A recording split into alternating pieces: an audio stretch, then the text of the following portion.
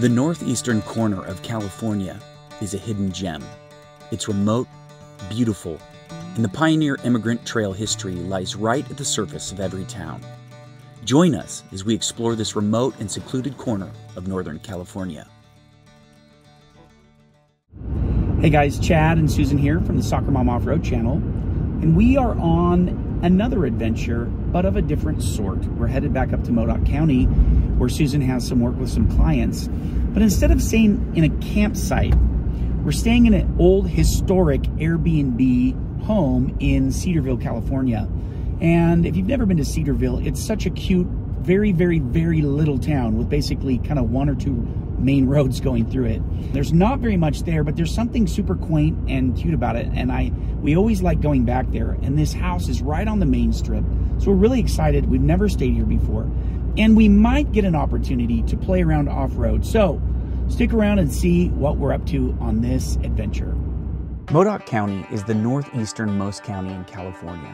As of 2021, there were only 8,661 residents in the entire county, with no major population center. Obviously, with a sparse population and no major cities or towns, it's no surprise that Modoc National Forest comprises 50% of the total square acreage of the county. Highways 299, which we take from Redding when we head up this way, and Highway 395 are the major arteries through the area. So we're gonna start our trip off right. We're almost to Adin, and we're gonna stop at the best Frosty in Modoc County, the Oney Frosty in Adin, for a cheeseburger, fries, and a Frosty, and iced tea. It's a great way to start a really fun 2 days, little getaway. Adin is located just inside the southwest border of Modoc County on Highway 299. It's real small and real quaint, and we love stopping here for a bite at the Oney.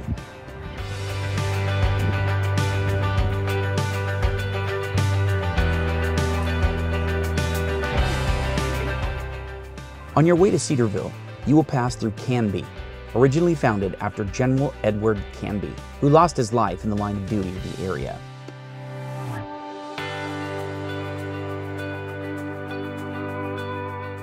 You will also pass through Alturas, California, the county seat. Unfortunately, Alturas is one of those towns which fell victim to the aesthetic facelift of the 60s and 70s, rendering the main route through town a mismatch of decades. However, the historic Niles Hotel is worth a stop for a coffee, a bite to eat, or even a stay in one of their historic rooms. From Alturas, you will head north on Highway 395 until you take Highway 299 east toward Cedarville, which takes you through the Warner Mountains, one of my favorite places to explore.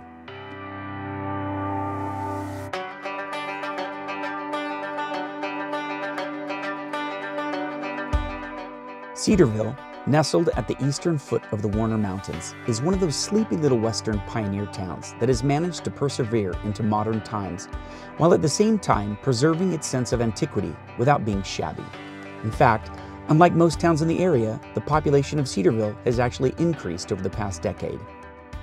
Before we check into our Airbnb, we decided to take a real quick jaunt to see if we can find some snow to play in.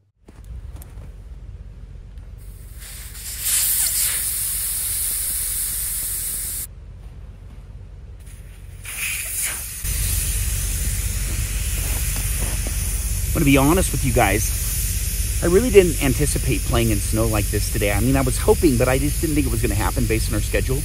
But here we are, out in snow. It's not very deep at all, but there's a crusty ice layer underneath, and I'm kind of breaking through that, and the tires are just churning and digging a little more than I want. So we're gonna air down.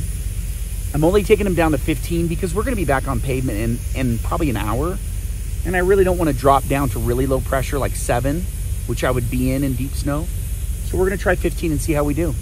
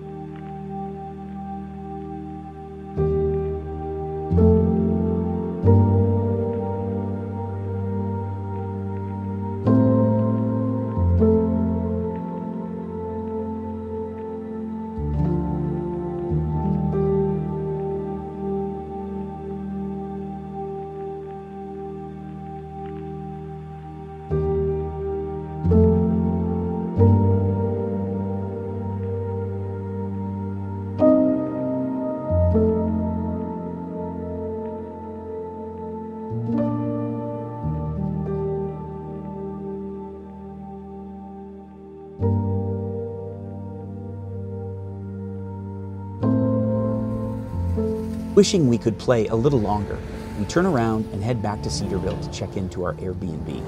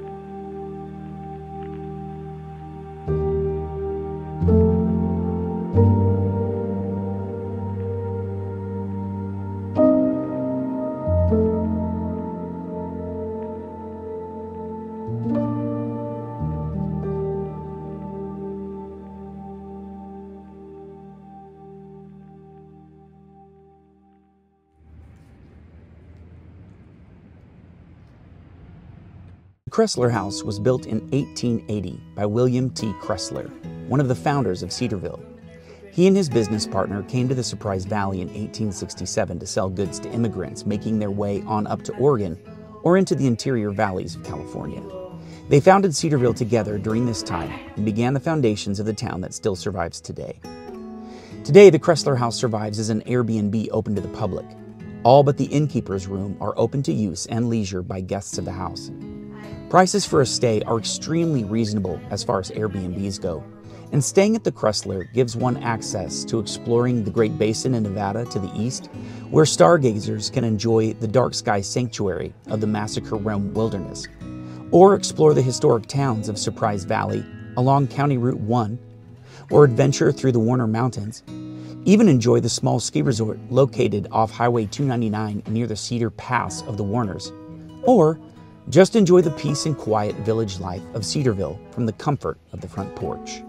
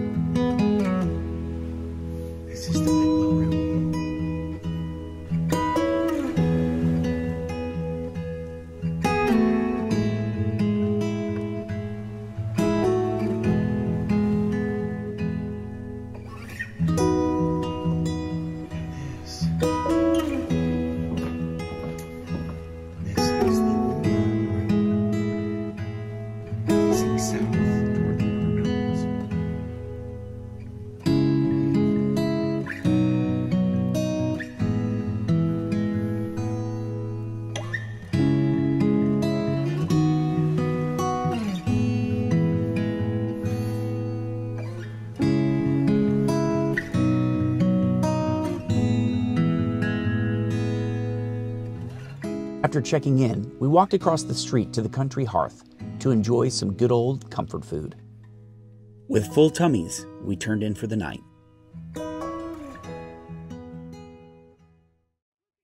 Cedarville is home to mostly ranchers and farmers, but they're no strangers to visitors. Come October, Cedarville becomes a thoroughfare for burners making pilgrimage from the north to Burning Man along the Cedarville-Gerlach Highway.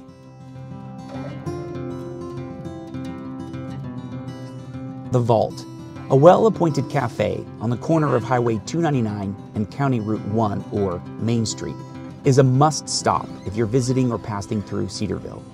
Great coffees, yummy pastries, and other goodies, and a really warm and comfortable space for visiting with friends or taking a quick break on your travels.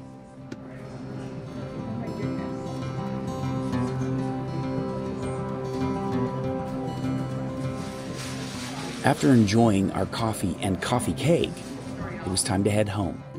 But not before we checked out another Frosty place. This one was in Fall River Mills. All right, guys, in our quest to find the best Frosty, we are here in Fall River Mills at The Frosty. And we're gonna see what kind of fare These guys offer, the reviews look really good on Yelp. So we're gonna go in and see what we find. This would be really important to know right here when you come. Cash only.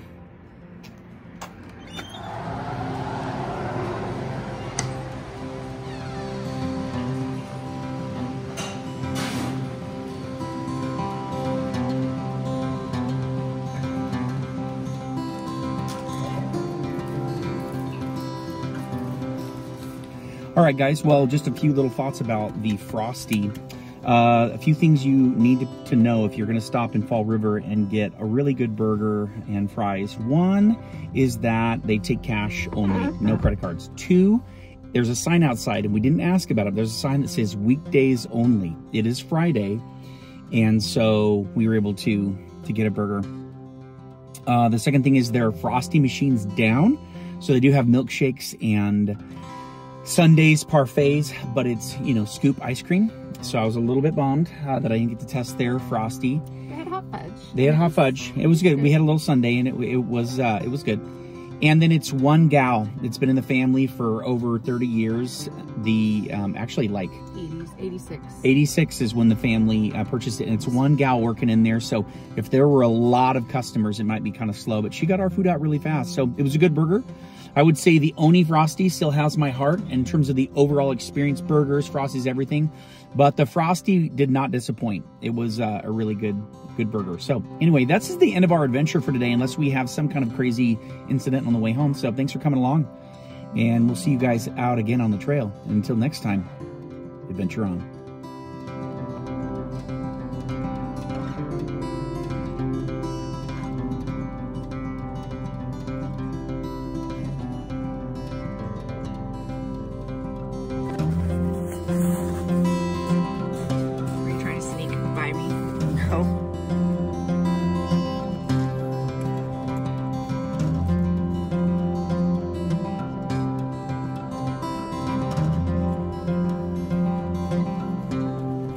I didn't crash my drone on my first drone outing. Yay!